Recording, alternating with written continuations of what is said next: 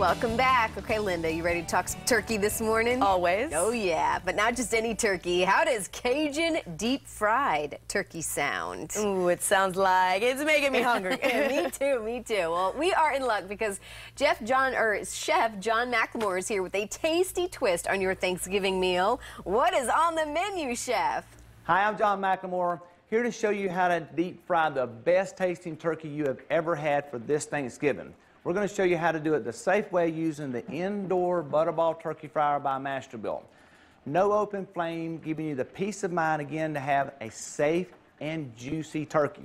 So the first thing you want to do while your turkey fryer is heating up to 375 degrees, give your turkey a warm water bath in the sink to get rid of any ice crystals and cold pockets.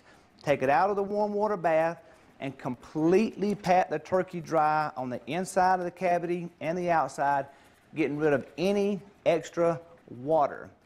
You then want to inject your turkey with Cajun spices. Today we're using my dadgum that's good Cajun marinade, Creole butter marinade, and we're going to season the outside with some Cajun spices. The rule of thumb, 1 ounce per pound in the breast, legs, and the thighs.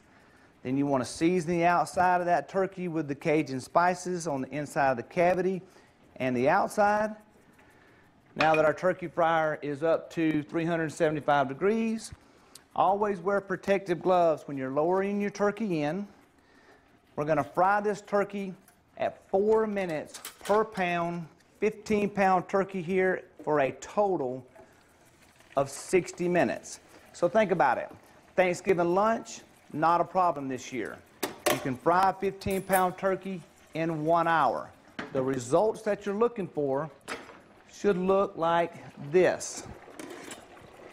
Golden, crispy skin on the outside. We have locked the juices inside of that turkey for the best, juiciest turkey ever. We freed up our oven so that you can do your desserts, but we're going to complement this great recipe with some steamed sweet potatoes. We've got some smoked mac and cheese and smoked green beans with brown sugar and bacon. All of these recipes, including a video on how to fry your turkey, can be found at masterbuilt.com. And for retailers in your area like Home Depot, Lowe's, Walmart, Costco, and Sam's Club, we want you to enjoy the best tasting turkey this Thanksgiving with your family and your friends.